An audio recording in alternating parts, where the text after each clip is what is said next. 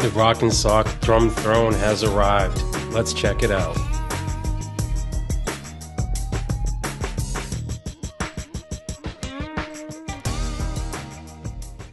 So I just got my Rockin' Soc Drum Throne, and so far so good. Things are going pretty darn well. From the images in the video so far, you've seen it's a pretty beautiful drum throne. So you got your swivel functionality here. Got a nice little back support here, which also swivels. Got a mechanism over on the right here to lower the chair or higher it. On the bottom, you've got a nice little tripod, really sturdily and well made, that you can adjust and fold up for travel.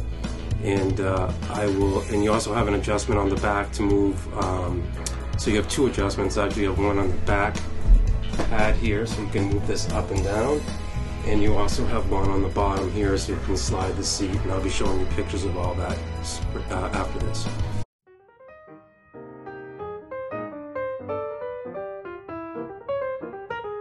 Here's the back of the throne.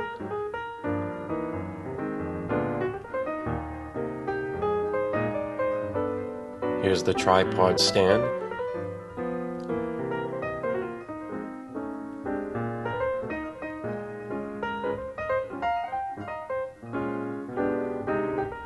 This is the bottom of the chair, or throne. Here's the throne folded up and ready for travel.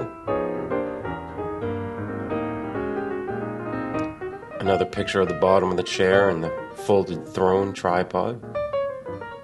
Here's the adjustment to move the chair or throne up or down. Here's the seat cushion and the logo. And finally, the back padding.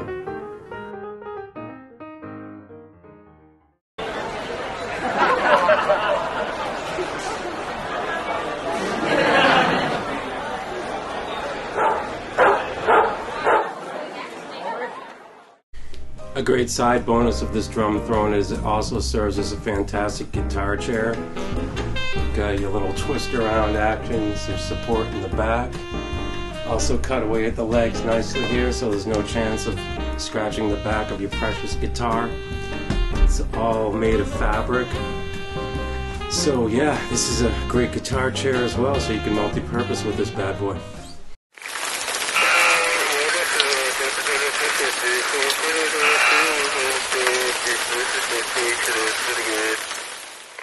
One thing you do want to consider when using this chair is that if you move too quickly to either side or to the back, there's a slight potential of tilting a little bit, so you want to definitely be cautious of that.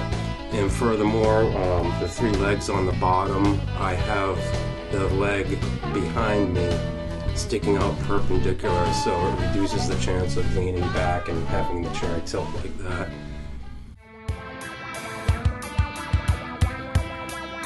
Thanks very much for watching this video. I hope you enjoyed it and found it helpful. If you have any questions, please leave them in the comments section below.